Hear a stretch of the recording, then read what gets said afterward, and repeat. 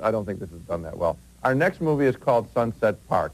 It's a formula picture, to be sure, a sports film about misfits who pull together for the big game, except that this one, I think, works because of a bright screenplay that manages to break out of the formula at just the right places. Rhea Perlman stars as a committed inner-city school teacher who takes an extra job as the boys' basketball coach to pick up an extra few bucks, and she's the first one to admit she doesn't know a thing about coaching basketball. You want us to break in shirts and skins and scrimmage?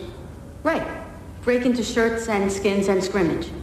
I ain't playing for no lady coach, B. With the starters against the scrubs? Exactly. In most formula sports pictures, virtually all of the kids are totally incompetent athletes, but not in Sunset Park.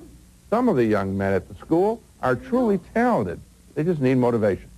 But you guys got some homework to do.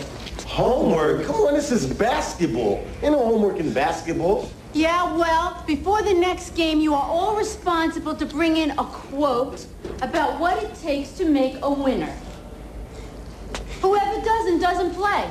The leading character on the student team is played by Fredro Starr, and he has plenty of charisma. This is Mr. Dunbar, right? Jamaican guy, goes to work every day for the transit. Then there's Mr. Collins. He drinks liquor all day and never had a job in his life. They both live in the same projects. They both live the same life.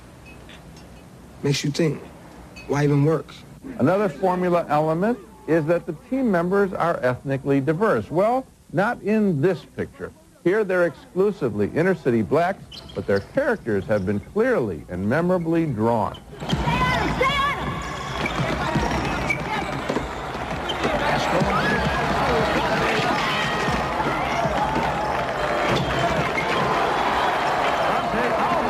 And there are plenty of dramas away from the basketball court, and they're also not predictable, except maybe for the one student who needs some heavy-duty tutoring.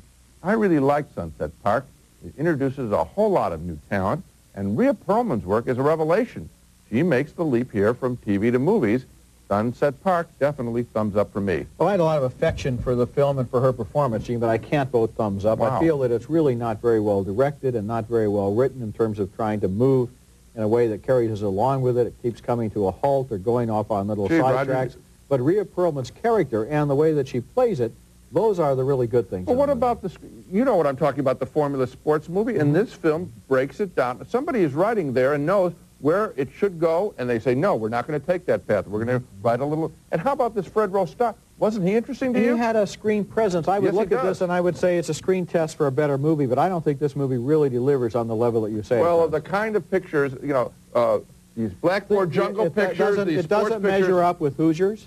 It doesn't measure up with Hoop Dreams. I mean, if you want to see movies about... Hoop Dreams is greatness, okay? And Hoosiers is, too. It was on your list of the best films. No, it wasn't. No, it wasn't. Not Hoosiers. Should have been, then. Not Hoosiers. Okay. Okay, when we come back...